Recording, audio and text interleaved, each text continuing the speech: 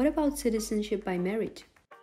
The spouse of Armenian citizen can get Armenian passport after 2 years after getting married officially, but needs to be a resident of Armenia at least for 1 year during this 2 years waiting period. Becoming a resident of Armenia won't be an issue. The spouse of Armenian citizen becomes a citizen of Armenia also after giving birth to their first mutual child. All children of Armenian citizens become citizens automatically after birth. All you need is to register your child at the embassy of Armenia if you're abroad. Military service in Armenia is obligatory for men from 18 to 27 years old.